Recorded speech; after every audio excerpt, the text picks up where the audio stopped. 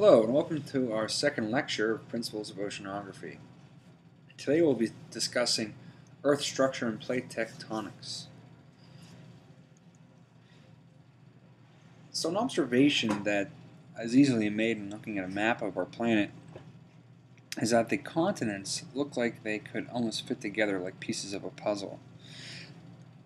So North America and Africa are nice together with Europe fitting in the corner there, and South America fitting nicely with Africa. This fit isn't exact if you look at the coastlines, which are the border between the beige and the blue in this figure. But if you look at the actual edges of the continent, which are indicated by the black lines in this figure, you can see that the fit is actually quite remarkable. The darker blue represents a gap between the edges of the continents, and the red represents overlap. You can see the amount of gap and overlap is not significant. So these continents actually would fit really tightly together if they would be placed that way. And so this is too good to say to be a coincidence. So that would lead you to the conclusion that maybe the continents were once together. But that raises the question, if they were once together, how are they now apart? So that was a question that interested geologists and it eluded them for many years. There's additional evidence that the continents once were together as one landmass, and that is that topographic and geologic features such as mountain ranges transcend continents. Say, for example, the Appalachian Mountains running along the eastern coast of North America, they continue into Europe and Asia. The Caledonian Highlands of Scotland are the same mountain range as the Appalachian Mountains of North America. In addition, there are fossils of terrestrial plants and marine reptiles that are found across the continents of South America, Africa, India, Antarctica, and Australia. Now, the chances of these species of plants and animals independently evolving on all these different continents are pretty much non-existent. So the only logical explanation is that these organisms existed on this one large landmass that later separated.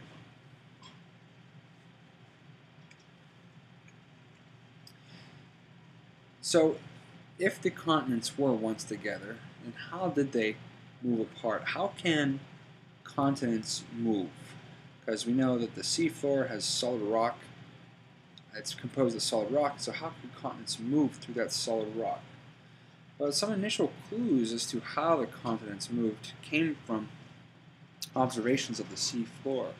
So echo sounders, which is a way of measuring the depth of the ocean using sound waves, reveal that there was a large mountain range that ran down along the center of the Atlantic Ocean floor.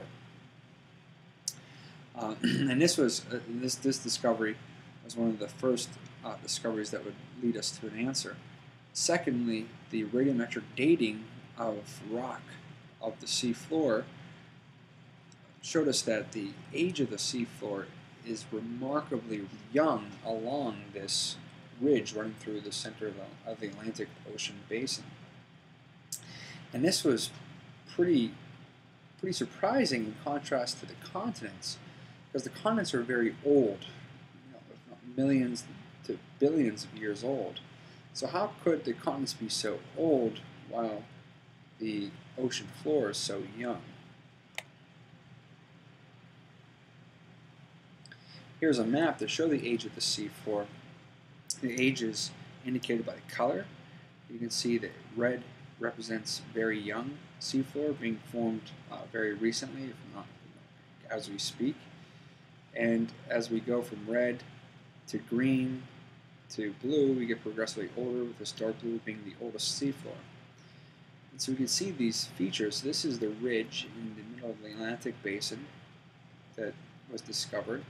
The age of the seafloor is very young running along it. And these ridges are found other places in the ocean as well. And you can see how the seafloor is extremely young running along these ridges. and that if you move away from the ridge, the seafloor gets progressively older in both directions, and the age of the seafloor is symmetric on both sides of these ridges.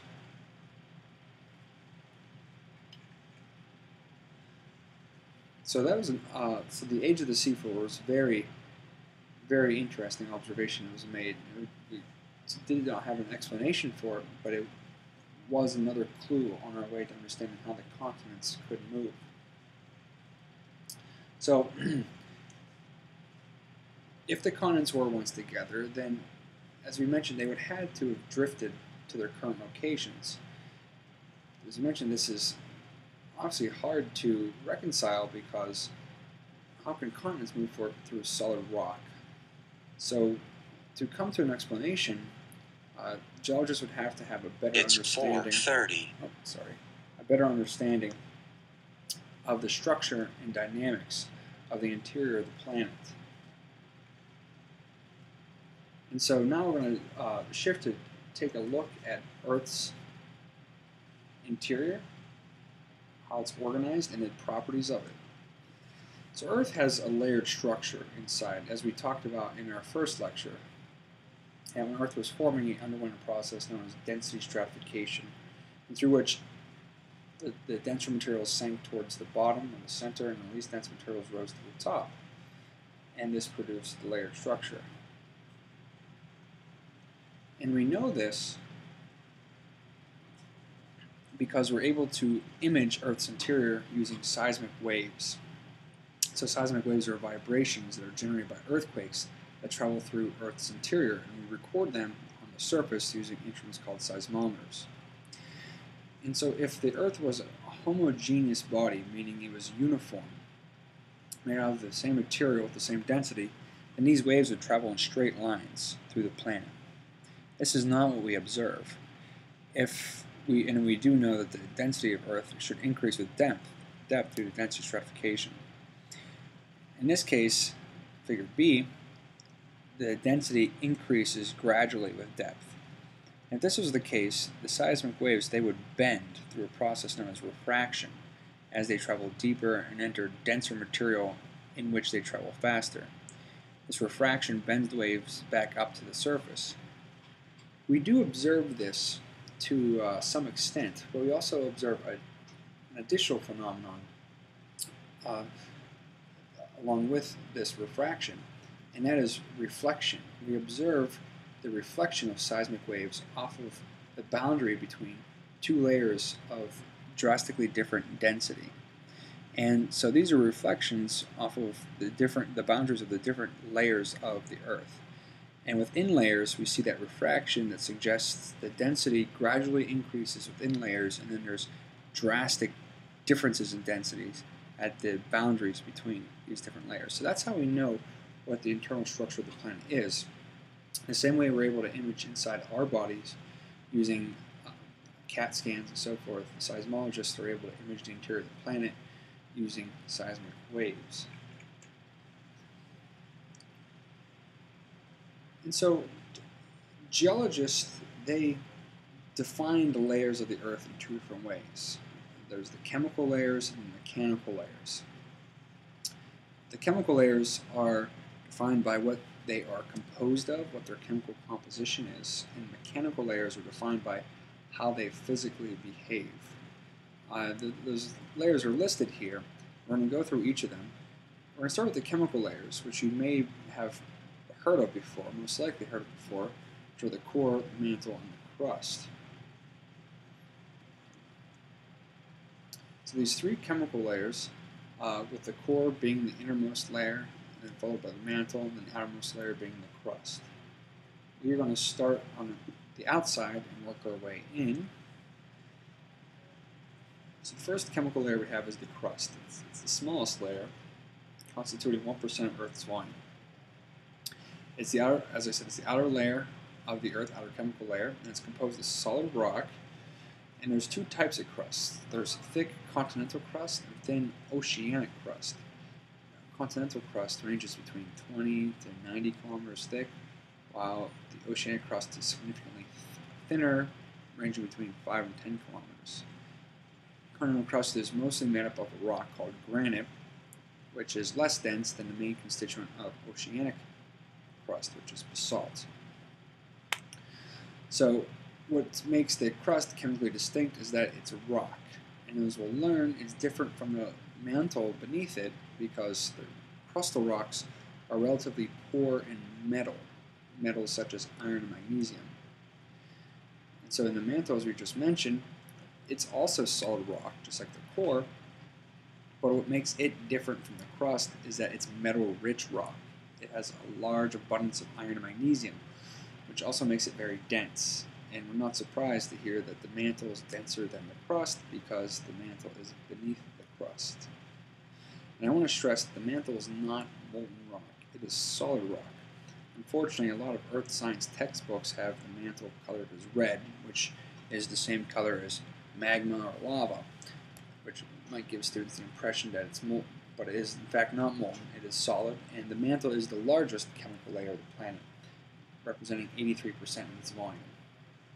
And then finally, the last chemical layer is the core. 16% Earth's volume. It consists of a small inner region and a liquid outer portion. Both are composed of metals, pure metal, 95% iron and 5% nickel. And that's what makes it chemically distinct from the mantle and the crust, which are rock. The core is pure metal. And being pure metal, it's very dense, thus its position at the center of the planet. So those are the chemical layers. Next, we're going to look at the mechanical layers of Earth. The mechanical layers of Earth are defined by how they behave, or physically behave, or how they deform when stressed. So there's three different ways in which materials can deform. They can be elastic, in which a material deforms, and then whenever it's stressed, whenever that stress is relieved, the material returns to its original shape. Think a rubber band or a rubber ball. That's elastic deformation. Next, there's brittle deformation. Brittle deformation occurs whenever an object is stressed, it breaks or fractures. So unlike elastic deformation, which is temporary, brittle deformation is permanent. Once the material breaks or fractures, it's obviously permanently deformed. Finally, the third type of deformation is ductile deformation.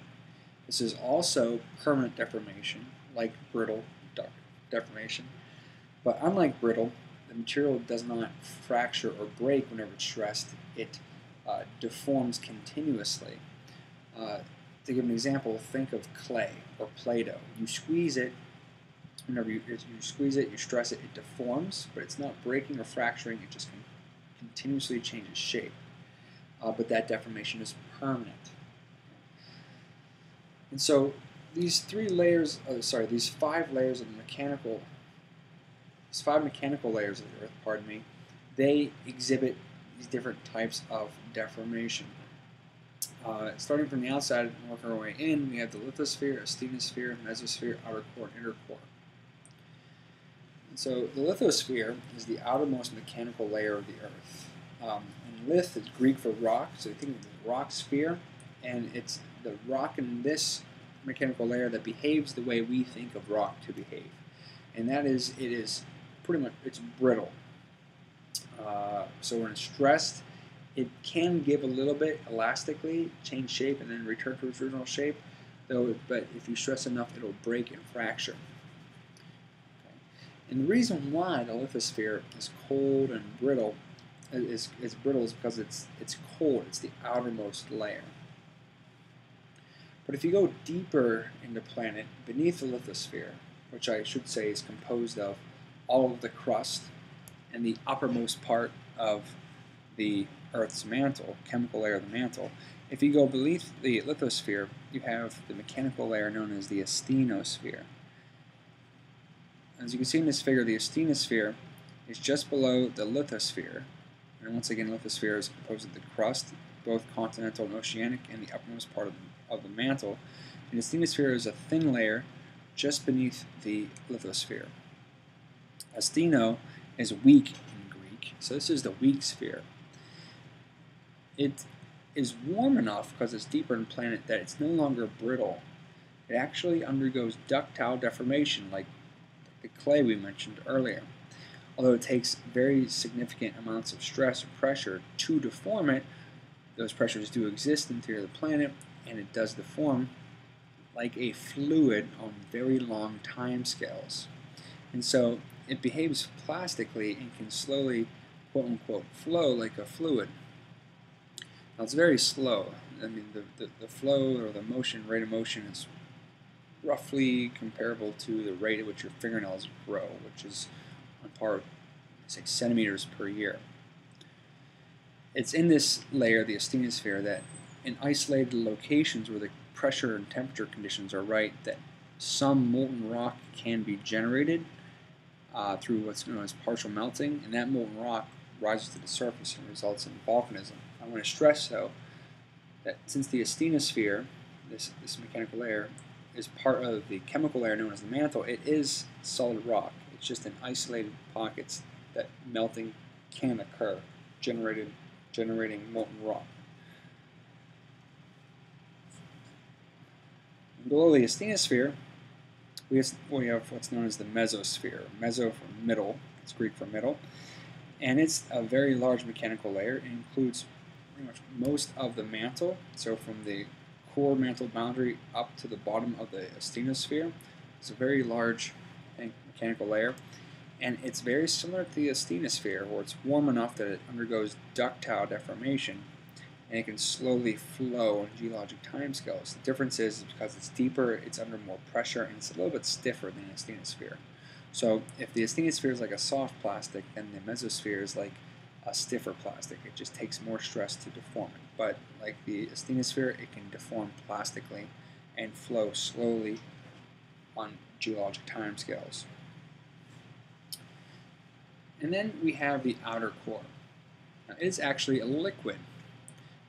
And we said that the core is made entirely of metal, so this liquid is molten metal. And it's actually convection and currents in the liquid outer core of the Earth, where you have charged iron ions flowing in these turbulent flow that generate Earth's magnetic field. So the Earth's outer core is very important. And finally, we have the inner core, which is mechanically distinct from the outer core because it is solid, not liquid. So those are the 5 mechanical layers of the Earth.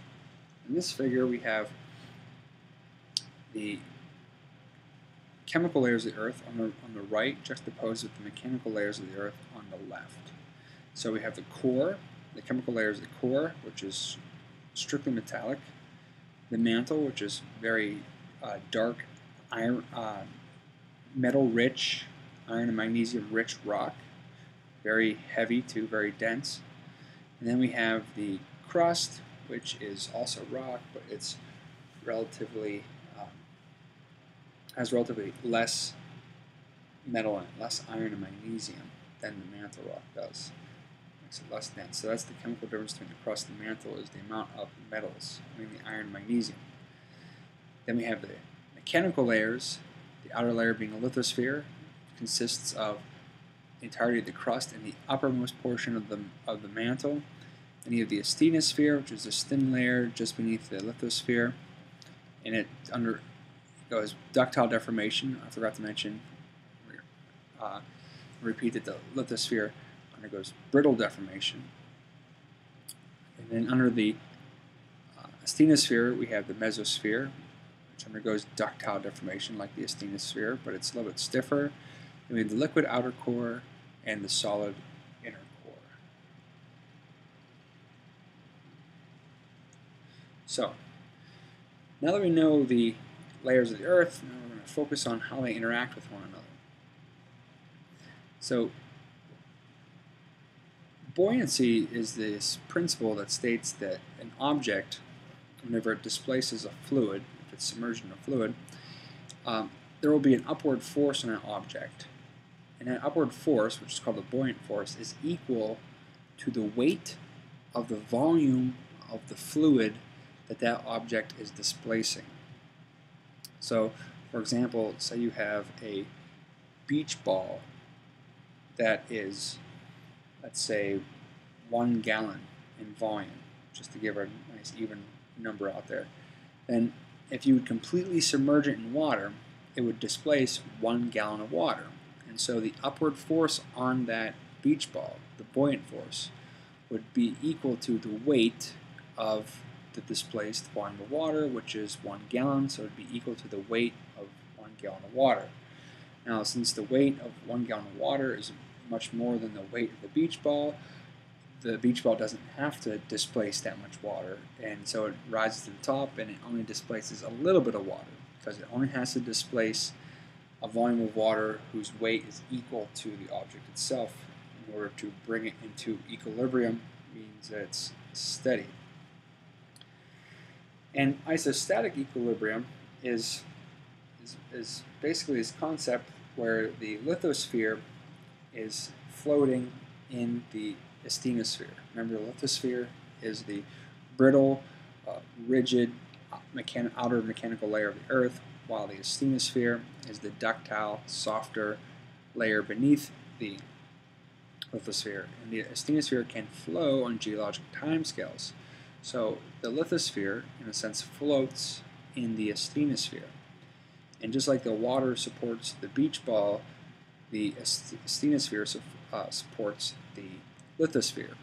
And thicker, more massive lithosphere, it's going to have to displace more asthenosphere to support its weight, to generate a larger buoyant force. And thinner, less massive lithosphere needs to displace less asthenosphere. It's because it doesn't need as large of a buoyant force because it's not as massive. So we can think of isostatic equilibrium in the context of a container ship.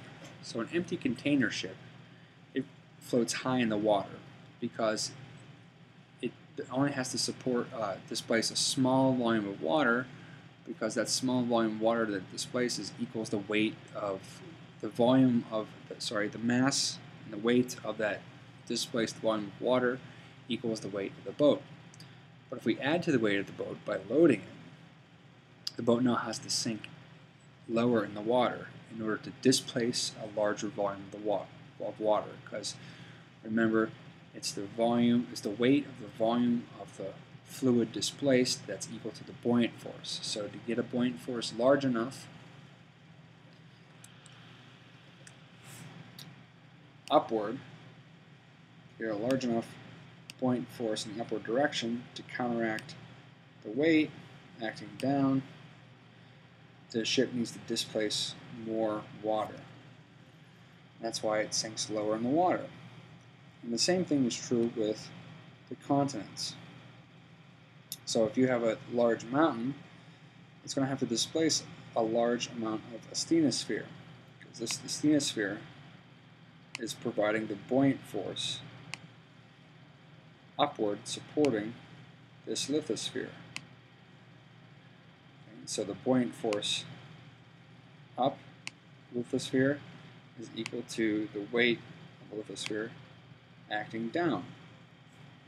Let's say if this mountain erodes over time, it'll be less massive, therefore its weight will decrease. And as its weight decreases, the buoyant force required to float it will decrease, so we'll have to displace as much asthenosphere. So what will happen is the lithosphere will actually begin to kind of bob up, float up a little bit as more asthenosphere comes into filled space as it floats higher. This can actually be observed in Scandinavia, where GPS measurements show that the land is increasing in elevation. That's because after the last ice age, where the glaciers were added mass to the lithosphere, causing it to sink lower in the asthenosphere. Once those glaciers melted, there's less mass in the asthenosphere, so it has been rising up, bobbing up, and the asthenosphere has been flowing in underneath it. It's less massive, so it needs to displace less asthenosphere in order to float. So the continents rise above the ocean because we have this very thick continental crust that's made up of mostly granite, which is a little bit less dense than basalt. But this relatively low density granite, it floats fairly high in the asthenosphere.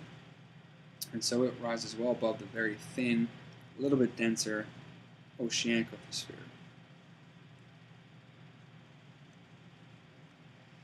So now that we know that the continents, which are part of the lithosphere, float in the asthenosphere like a boat floating in water, so we still don't know how they could move, right? So how could these continents move without, say, the seafloor piling up in front of them and a gap forming behind them as they move? Well, to understand how this is possible, we look at how the temperature of Earth varies with depth. So here we see a graph with temperature increasing this way along the x-axis in degrees centigrade, and their depth increasing downwards. And so this is the surface, 0, and this is the center of the Earth. You can see the temperature constantly increases with depth. So the interior of the planet is very hot. Now if we compare the difference in the temperatures at the top of the mantle to the bottom of the mantle, we see there's a very significant difference in temperature, or dT.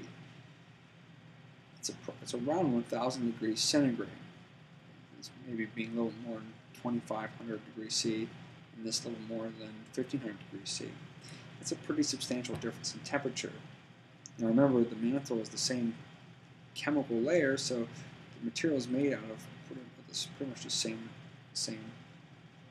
material. It has the same density, it's made out of the same material, but it's at two very different temperatures between the top and the bottom.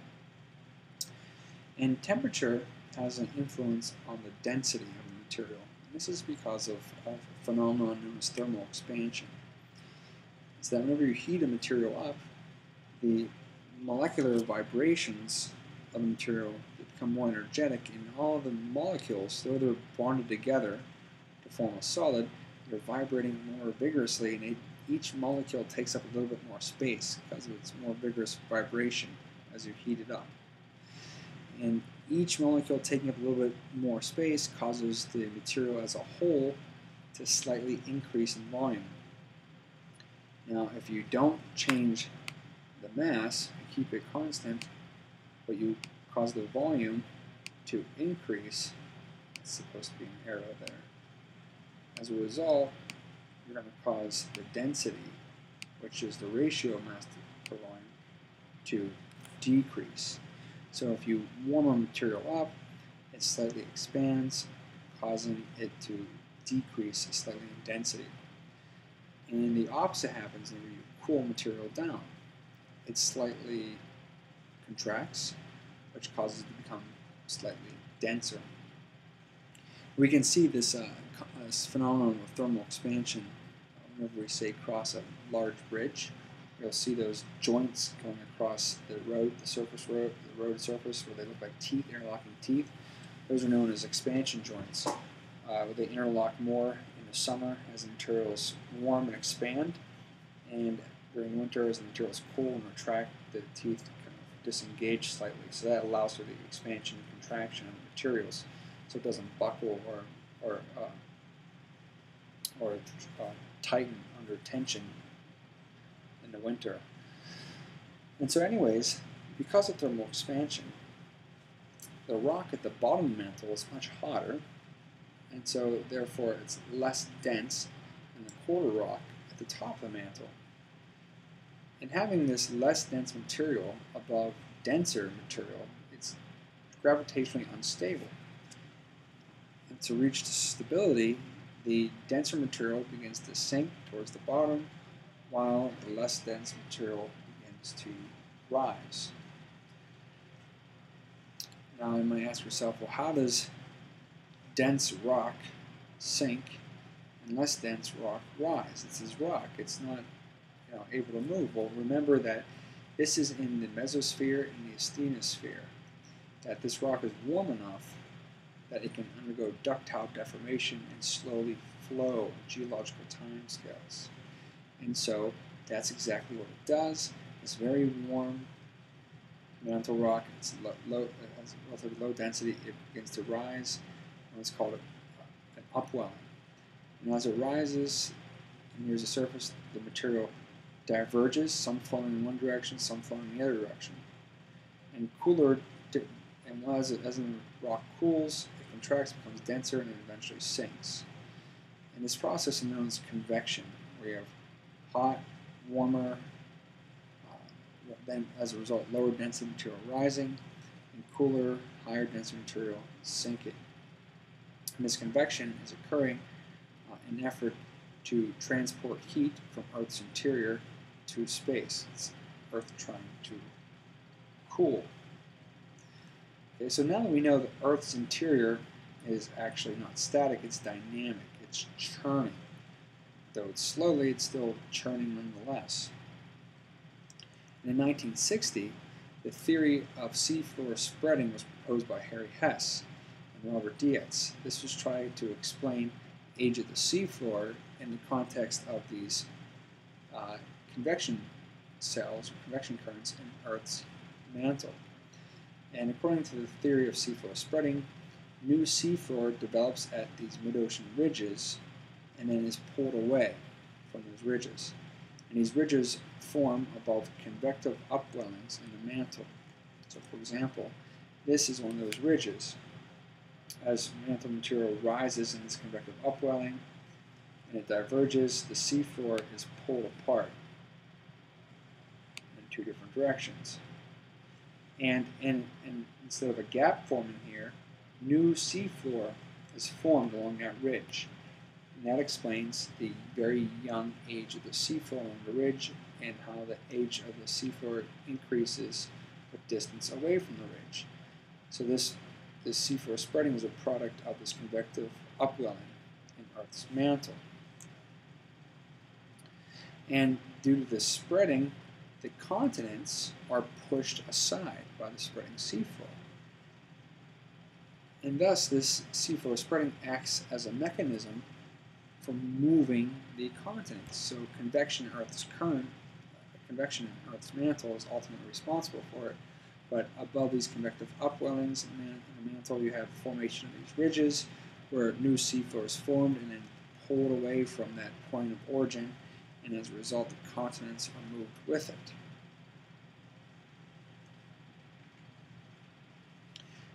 But if new seafloor is being formed at these mid-ocean ridges, its new surface, the surface area would be increasing. And if the surface area of Earth was increasing, then Earth would be expanding. But there's no evidence of the Earth getting larger, so as a result, some surface area must be being destroyed somewhere else to balance out the creation of new surface area at these mid-ocean ridges. And researchers discovered that along the rim of the Pacific Ocean basin, oceanic lithosphere sinks underneath the surface and down back into the mantle. And the regions where this oceanic lithosphere sinks back down into the interior of the planet, these are known as subduction zones.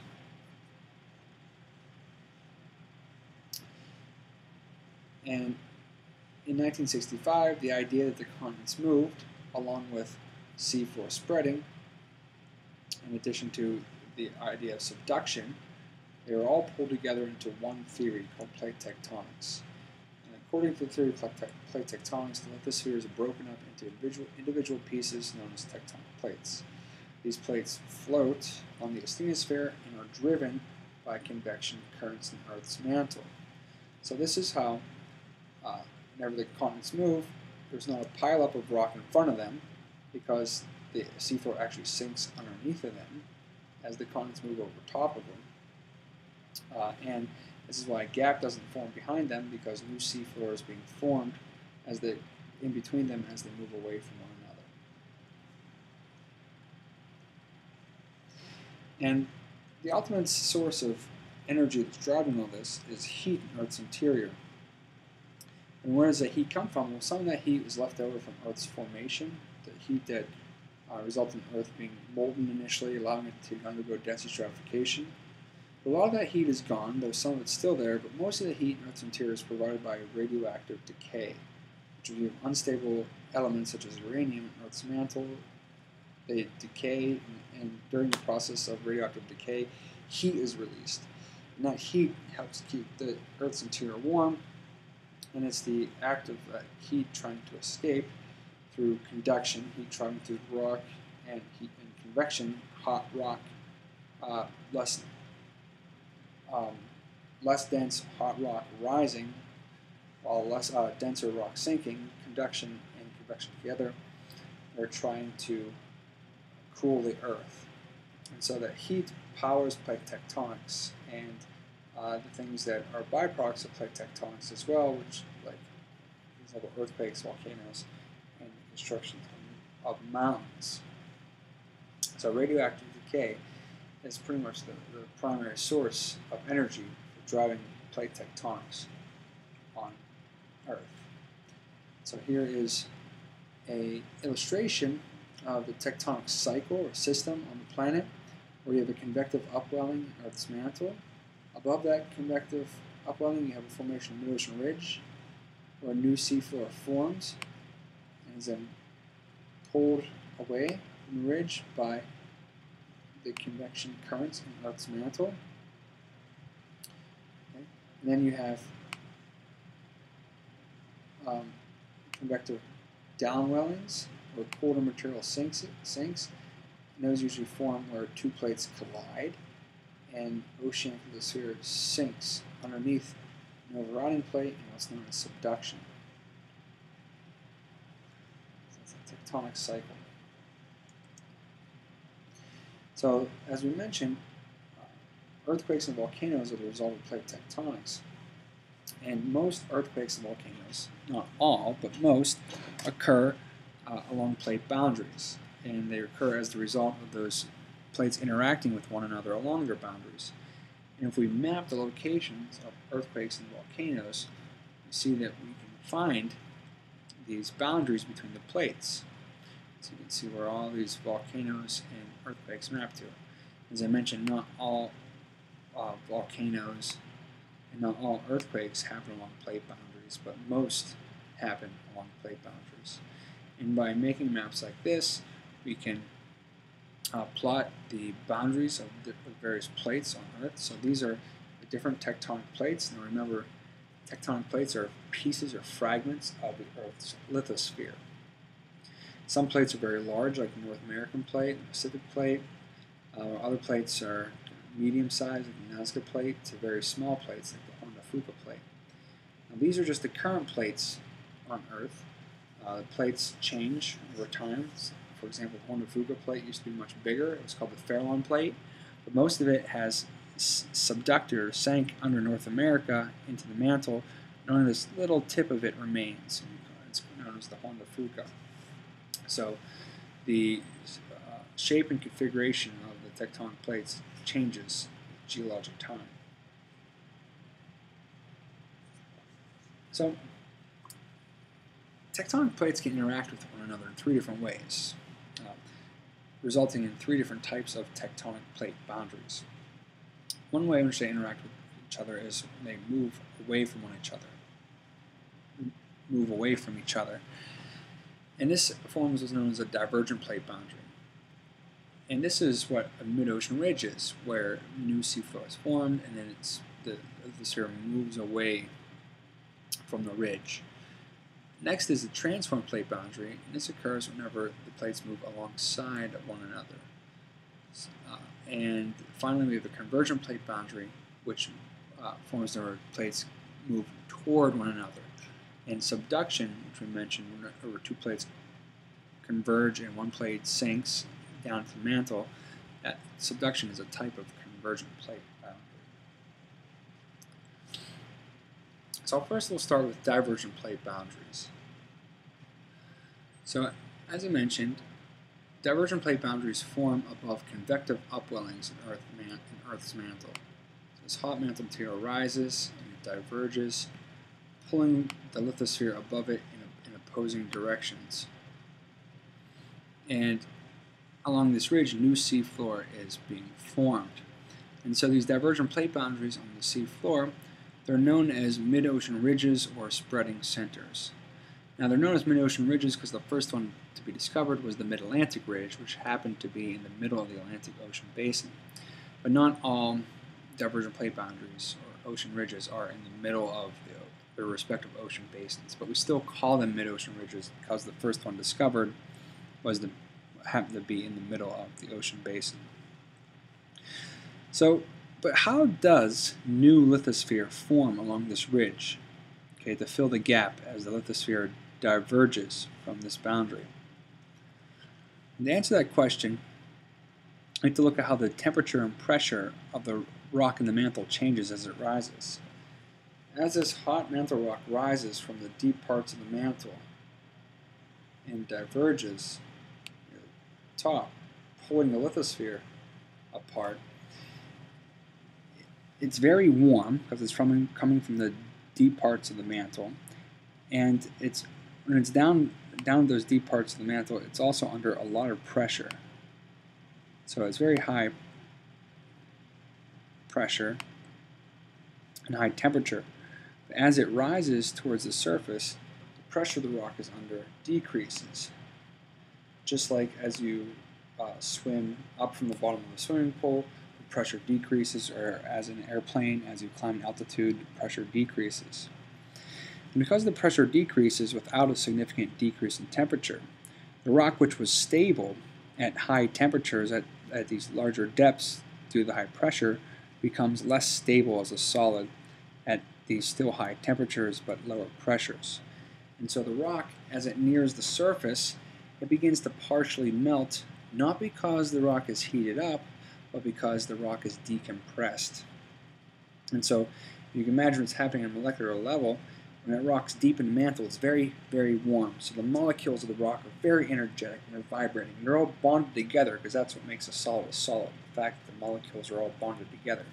But they don't have a lot of room to vibrate because they're under so much pressure. But they're so hot, the material's so hot that they're very energetic. But they stay together because of the immense pressure.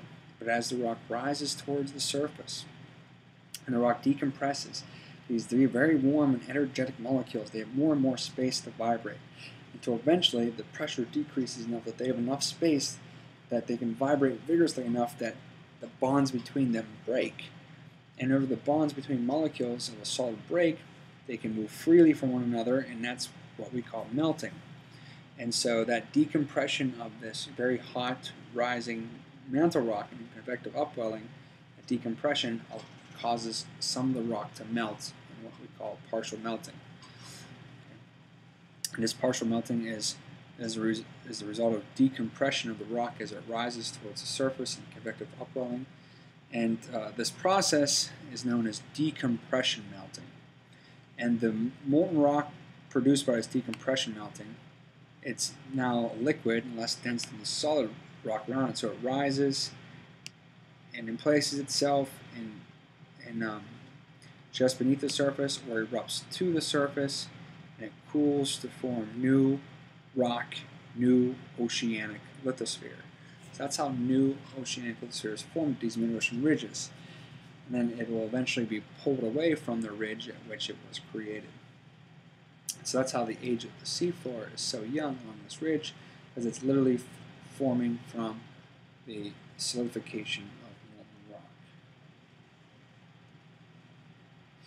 We see evidence of this, additional evidence of this, if we drill through the seafloor and core the sediments.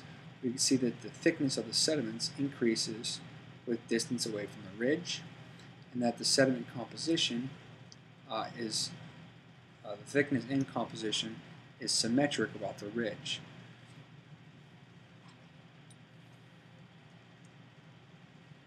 And here we see the map we looked at before, where these lines right here, we now know are divergent plate boundaries, at which the plates are moving away from each other. So new seafloor is being formed along them, and they are spreading away. So these are all, drawing red on red here, it's hard to see.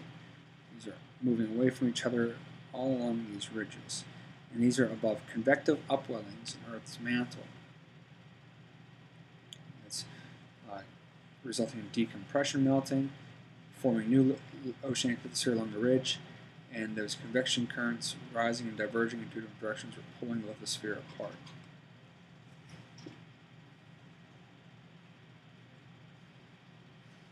Here you can see a little illustration where this is a ridge. So decompression melting produces melt, it rises, cools in place, forms new lithosphere, and the lithosphere then spreads away in opposing directions, forming a mid-ocean ridge. Additional evidence of this is in the magnetic polarization of minerals found in the seafloor bedrock. So as this molten rock is cooling along the mid-ocean ridge, magnetic minerals in that cooling rock, they align themselves with the Earth's geomagnetic field. And so currently, Earth's geomagnetic field is set up that this figure is actually wrong. The magnetic south pole is at the geographic north pole, and the magnetic north pole is at the geographic south pole. That's why the north pole of your compass points to geographic north, because it's attracted to the magnetic south pole of the Earth's magnetic dipole. And so the new seafloor forming along the ridge will take on the magnetic polarity of Earth's geomagnetic field at the time of its formation. However, the Earth's geomagnetic field changes in orientation throughout time. It is flipped back and forth, where now the magnetic south pole is up here, and magnetic north pole is up there, but they flip-flop over time. And we can see that flip-flop in the magnetic polarization of the rock of the sea floor. See the mid-Atlantic ridge running through here. You can see where we have reverse magnetic polarity. That means that the rock has the magnetic minerals of the rock have the opposite orientation of the current Earth's current magnetic field, and this beige is the normal magnetic polarity. So obviously normal, which is present day, is forming right now, but in the past, say 3 million years ago, the magnetic polarity was switched, so we had reversed polarity being stored in the rock. And so we have these alternating bands of normal and reversed polarity of the magnetic minerals in the rock of the sea floor. I call this the magnetic barcode of the sea floor, and it also acts as evidence of the formation of new oceanic lithosphere at the ridge and then the spreading of that lithosphere away from the ridge. And the study of the magnetic polarity of both oceanic and continental crust is called paleomagnetism. And paleomagnetism is an extremely interesting field, and it can actually reconstruct the configurations of the continents throughout Earth's past using paleomagnetism. So are divergent plate boundaries found on land? Because most of the ones we have seen so far are these mid-ocean ridges on the sea floor. The answer is yes.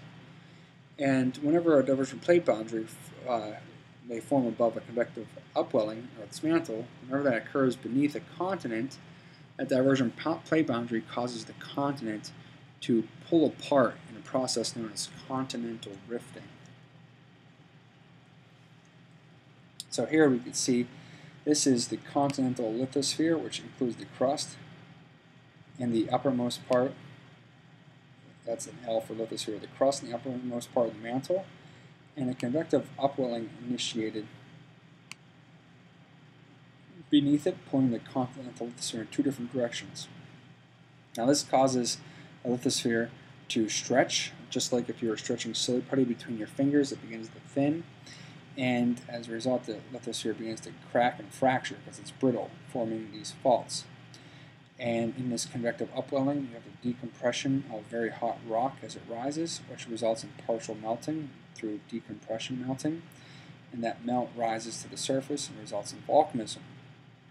And as the divergence continues and the rifting continues, the lithosphere further thins, forming what's known as a rift valley. And so eventually, so we have rift valley, we have usually rivers or lakes in this rift valley, and we have volcanism, and eventually the spreading continues to the point where the continental lithosphere completely thins out and the asthenosphere reaches just beneath the surface, at which point new oceanic lithosphere begins to form. And by this time, this rift valley is large enough and deep enough that it has usually flooded, resulting in a linear sea. And then as the divergence continues, new seafloor is made at the divergent plate boundary and spreads away, forming a large ocean basin.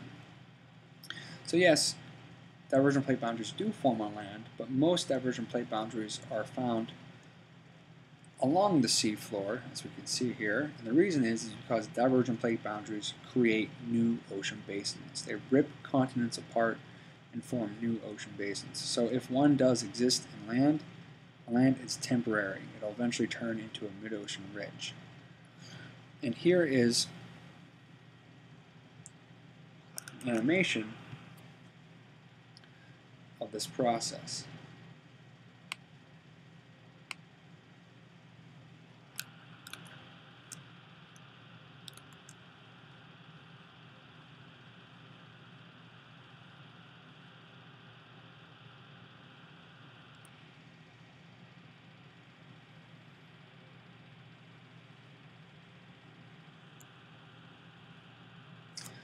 Okay, so here we have the continental crust in the uppermost part of the mantle. This darker colored material, together they make the lithosphere. This thin line of orange beneath it is the asthenosphere. A convective upwelling is going to initiate, causing the lithosphere to be pulled apart in two different directions. Oh, I hit Command Print by accident. Cancel. Okay. And we can see the lithosphere is beginning to thin as the asthenosphere is coming closer to the surface. There is faulting of the lithosphere and the creation of a rift valley. Decompression melting and the rising asthenosphere results in formation of melt, which rises to the surface and results in volcanism. And eventually, the lithosphere completely thins, the asthenosphere reaching just beneath the surface and forming new oceanic lithosphere. By this time, this is usually flooded. So where we had one tectonic plate that was the continental lithosphere, we had the formation of the divergent plate boundary and the breakup of that plate now into two separate plates that are moving away from each other, driven by the convective upwelling in the mantle beneath it.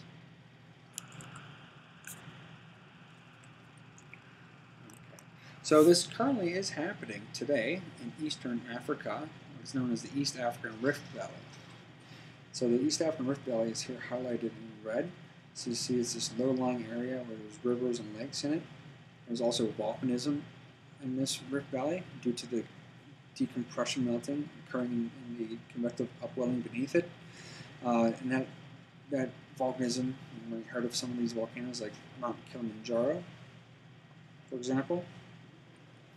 But so this Rift Valley is forming, and eventually it will flood, and it'll be similar to what the Red Sea and the Gulf of Aden are today, because these were rift valleys. They formed whenever divergence initiated and broke the Arabian plate from the African plate. So this used to be one plate, but divergence initiated continental rifting, rifted the Arabian plate from Africa, and these rift valleys flooded, forming these linear seas. I believe that it was the Rift Valley of East Africa, the East African Rift Valley, that had those steep slopes in The Lion King, in which Mufasa was trampled in. If that helps paint a picture for you. I believe that was Disney's depiction of the East African Rift Valley. And also in the part of The Lion King with Scar and the hyenas where they're singing the song Be Prepared, there's that volcanism in the background, and I think that's an allusion to the volcanism of the East African Rift Valley as well.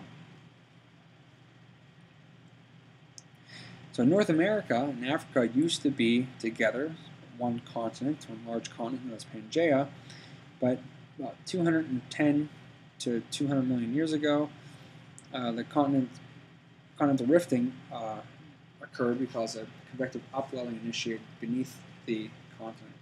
That rifting formed a rift valley, which then eventually continued, and North America split from Africa, and that rift valley flooded to form a long linear sea, which was the beginning of the Atlantic Ocean. And that divergent plate boundary that rifted North America from Africa apart broke up Pangaea is the mid-ocean ridge of today.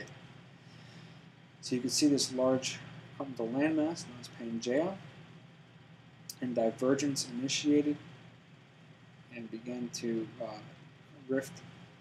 It rifted North America from Africa, forming the beginning of the Atlantic Ocean. And later, South America would rift from Africa, and Africa from Antarctica, India, and Australia. And eventually the continents would move into their present-day locations. And so the breakup of Pangaea was the result of divergent plate boundaries, continental rifting, and those continental rifts turning into mid-ocean ridges.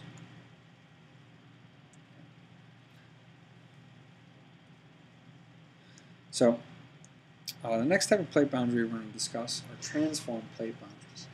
And transform plate boundaries are plate boundaries along which plates move alongside one another. Unlike divergent plate boundaries, they're not a direct result of mantle convection. So transform plate boundaries are more the result of these straight segments that are divergent plate boundaries existing in a curved plate boundary.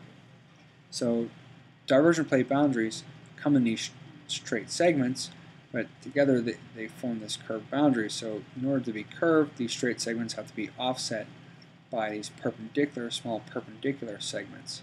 And these perpendicular segments to the divergent plate boundaries are the transform plate boundaries. You can see as spreading occurs here, and this plate moves that way, this plate moves this way, and then as the spreading occurs here, this plate moves that way, this plate moves this way. If you were standing on this plate, you would see this plate moving in this direction. If you're standing on this plate, you would see that plate moving in that direction. So they're moving alongside one another in what is known as a transform plate boundary.